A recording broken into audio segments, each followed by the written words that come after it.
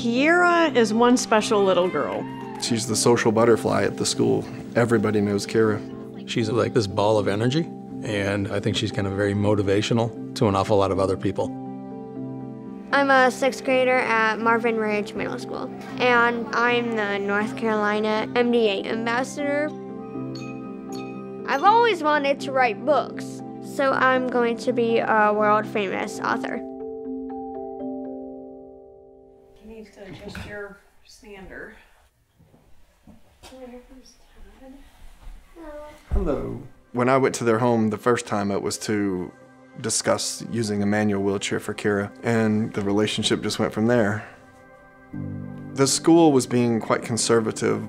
They wanted her to use a mobility device more often because they were afraid that she would fall and get hurt at school. And the parents wanted her, and Kiera wanted to continue to walk as much as she could. So I felt like for a period of time, I was kind of like the liaison between the family and the school. He was phenomenal from the get-go. From the first time we met him, through the whole wheelchair process, he worked with us because he knew this was going to be a hard transition for everybody, including Kiera. He really understood that we weren't quite ready for some things yet, and the doctors are telling us she needs to continue to move as long as she can. We kind of resisted going down that power chair path. He's like, I think she's going to need the power chair more sooner than later. I know this is a very difficult decision for you guys to accept, but it's going to happen. And he's like, I will be here to help you guys get through this process. I just wanted to open their mind to it, and they allowed me to bring one out to the house. You know, we left it there for a while for her to try.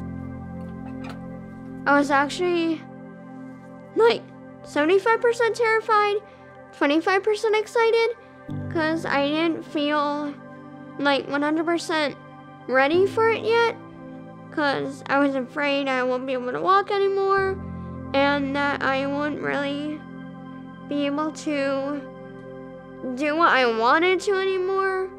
Being faced with something new that involved my disability had me like, yeah.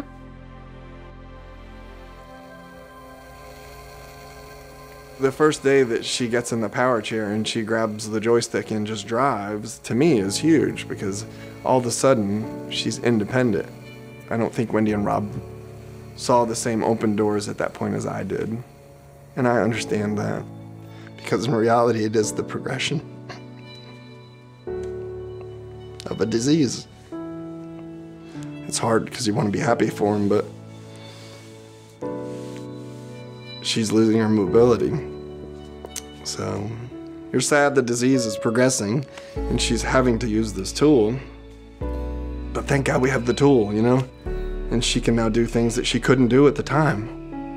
Ready? Instead of having to have someone push you around every day at school, you could just simply push a button to go wherever you need to and hang out with your friends. It was just really exciting. You can definitely tell her independence has grown. And even her confidence when she cheerleads. You will see the people just amazed at her because she's zipping all over the football field. Just seeing Kiera and the way she is, you could tell that she's thriving. If she wants to try something new, I will find a way to help her do it because I do want her to be as normal as she can be. After school, I've been doing therapeutic horseback riding. There's a long distance between from where they have to park to get to where they ride their horses, and it's a good feeling to see one of your clients, you know, getting out and about versus being homebound. When you're up on the horse, it feels really cool to be able to like be and feel taller. You can almost feel the power of the horse. I love it. It makes me feel very proud as a dad, and more for her because you can see how happy she is. Kiera's done so many cool things that we never would have gotten involved with had it not been for her disability. There's just a different path for them than what you might have expected to begin with. Now when I see her in her power chair, she's running around talking to everybody. She does not need to be by her mom and dad's side. Todd, he's just amazing. He's always there, no matter what you would need or when you needed it. You could always rely on him. I just want to say thank you, and I love him so much. I love him. Just what happens when you develop that relationship with a family. I try to always tell people, you know, a wheelchair, whether it be manual or power, use it as a tool. You don't have to use it all the time. And it often opens more doors than it closes.